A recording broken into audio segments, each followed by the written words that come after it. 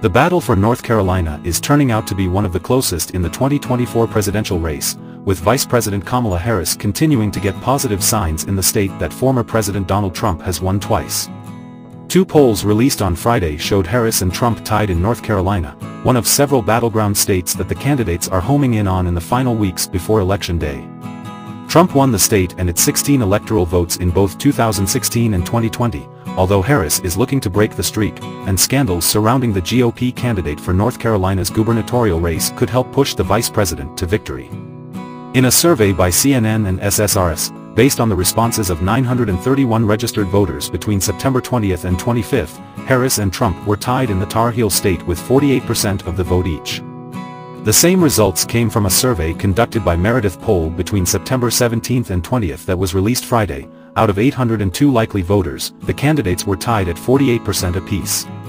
Kamala Harris's candidacy has returned the presidential campaign to essentially where it was in 2020, an election that will be one of the tightest in the country's history, Meredith College poll director David McLennan said in a report that accompanied the survey. A Trump victory in the Electoral College hinges on his winning North Carolina, McLennan added. The Trump campaign will continue to pour resources into the state. If Harris can squeak by and win North Carolina, her chances of winning the presidency are greatly enhanced. Nearly all recent polls have shown Harris and Trump in a neck-and-neck battle for North Carolina. By 538's tracking, the former president is ahead by just 0.2 percentage points on average as of Friday. According to pollster Nate Silver's election forecasts, North Carolina has the potential to be a tipping point state come November.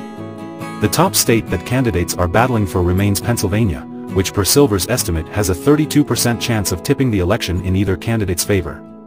North Carolina, which offers just 3 fewer electoral votes than Pennsylvania, has an 11% chance of doing the same.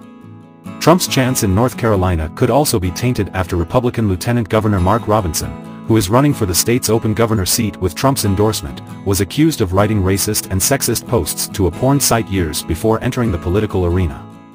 Harris's campaign has jumped on reports regarding Robinson's past controversial statements by repeatedly tying Trump to the gubernatorial candidate. Several of Robinson's top staffers have resigned since the first report on the scandal by CNN, although he continues to deny the allegations. Trump made his first public comments on the controversy surrounding Robinson during a press conference on Thursday, telling reports at his Trump Tower in Manhattan, "I don't know the situation.